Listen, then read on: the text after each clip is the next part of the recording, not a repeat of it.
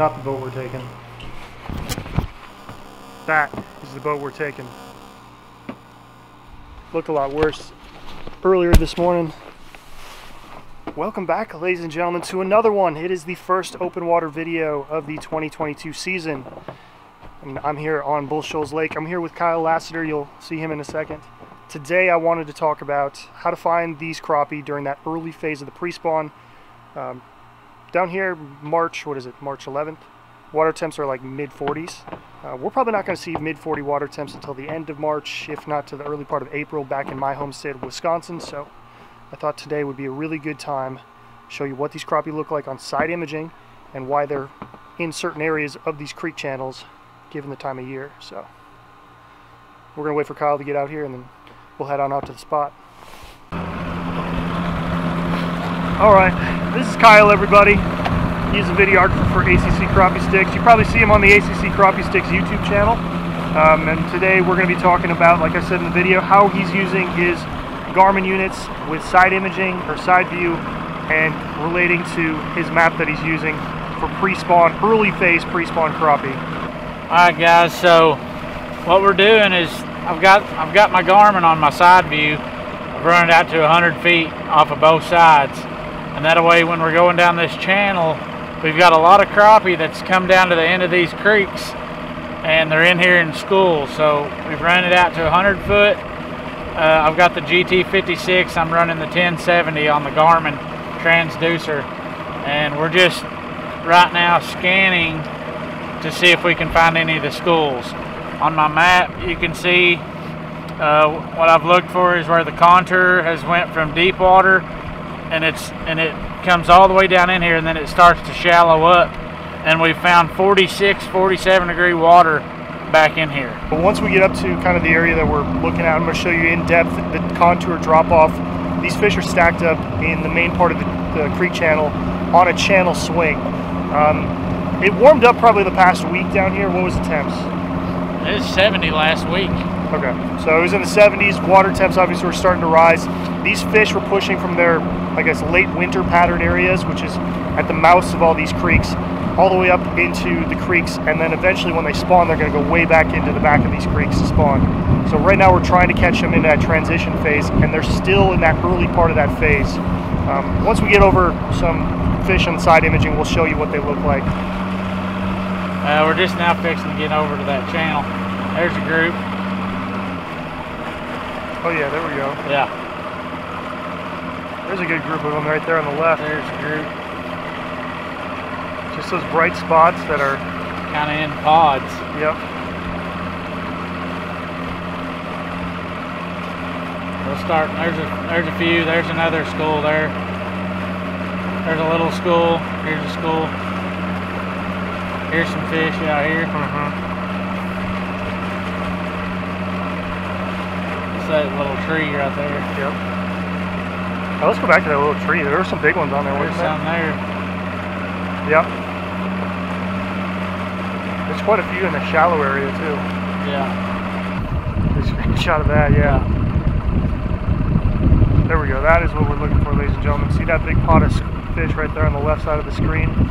These fish are just suspended out in the middle of these creek channels right now, but they're towards the back of the creek. They're starting to make that transition. So we're going to jump up front and see if we can catch a few. Yeah.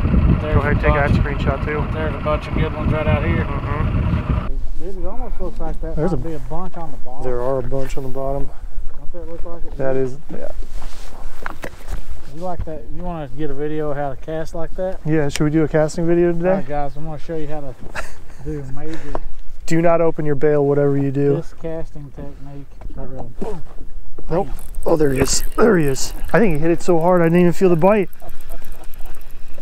Oh, is that a good one? Yeah. Dude, like a single big fish. Yeah, that's a good crappie. That, oh. You rolling? I don't know. Okay. That's a good crappie. He's going to fry up good tonight. Heck yeah, dude. Just one single fish right there. I think the singles are going to be the big ones. Yep.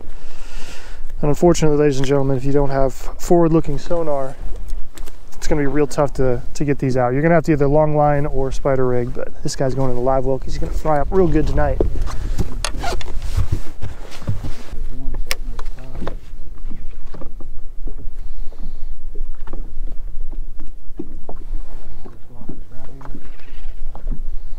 When you push spot lock it, start shoving you backwards.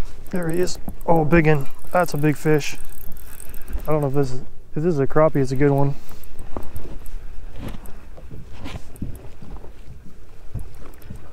Yeah, that's a crappie. Yeah, that's a good fish.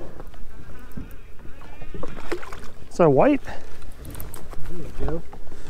One of the rare white crappie on here, isn't it? Yeah, it is rare. It's a white. Yeah, for sure. Here we go. Another one for the live well. We're gonna eat good tonight. One more for the live well. So I understand a lot of you are probably kind of frowning upon the fact that we have live scope. Yes, we have it on the boat, and typically if you're in this type of situation, long lining or spider rigging are your best bet. Put as many jigs in the water as you legally can and try to catch some of these scattered fish. If you have forward-looking sonar, definitely use it to your advantage because you can definitely pick out the bigger fish in the schools, and that's what we're trying to do today. Oh, you got one coming, just keep reeling. That's a big one, but that's true. I think minute, didn't it? Boom. There he is. Yeah.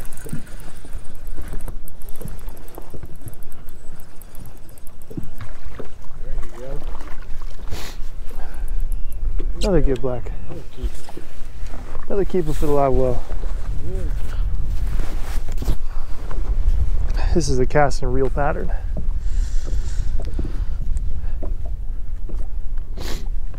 It's very difficult to find fish that are.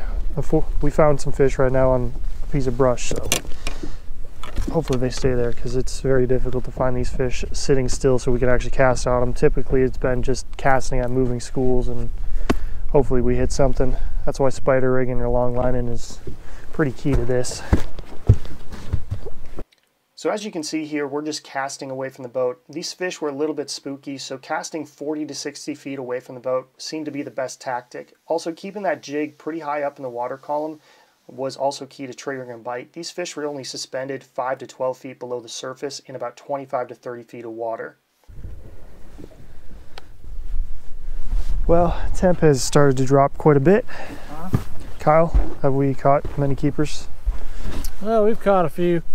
Not what we hoped to. We pre-fished this earlier this morning or earlier this afternoon. We caught a lot more good sized fish. I did catch one and what is it, £1 3/4. Here you go, possible two. You can take a picture of you? No, I'm doing a video. Oh. Go ahead, clip her on there.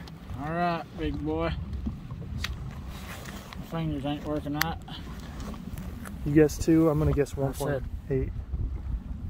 Joe, you got closer. What is it? 174. It's a heck of an Arkansas crappie, though. 174, man. That's a tank. Bull Shoals. More where that come from. Been fishing for 30 minutes in the craziest conditions. Check this out, ladies and gentlemen. Bull Shoals in a snowstorm. This is early pre-spawn. They're coming out of their wintering phases. We're going to check some deeper timber here in a second, but hopefully some of this video was informative for you guys. Saw a bit on the side imaging. You don't need live scope, but if you're not going to use live scope, you probably want a long line or spider rig or something like that. That's probably the best way to catch them if you don't have forward-looking sonar. They're just scattered everywhere, so it makes it tough. Yeah, this is what we're looking up on live scope. They're just... You can see, I mean, there's just fish everywhere. There's a school, but they're just little dots all over the place. Yep. It makes it hard to... See, just like that. They're not holding to any timber or anything like that through this section anyway. So we're going to try some timber, and then that's going to wrap it up for the night. Appreciate you watching. If you got any comments or questions, post them in the comment section below, or you can message me on either Facebook or Instagram. Check out the ACC Crappie Sticks channel. You'll be seeing this guy quite a bit on that YouTube channel. And we'll link everything that we used here below. I'll link all his graphs and the rod and reel setups we were using today. And check out the brand new ACC Crappie Sticks jig lineup, both the jig heads and the baits. Can we show these baits yet, or do we got to blur these out? This one you can. We can show this bait. This is the club, but the club 175 plastic. They're in a bunch of different colors, and they work really well. And there's a new bait. I don't know if it's going to be out by the time this video comes out or not, but we have another one coming. Going to be really good. It's another small profile bait. This was a 6.6. Yeah, casting rod. ACC. So You know, just out here casting and trying to pick up a few. All right, that's gonna wrap it up. We'll see you tomorrow morning, and hopefully some bigger fish get caught, more fish get caught, and we'll try to do some different tactics for you. So see you in the morning.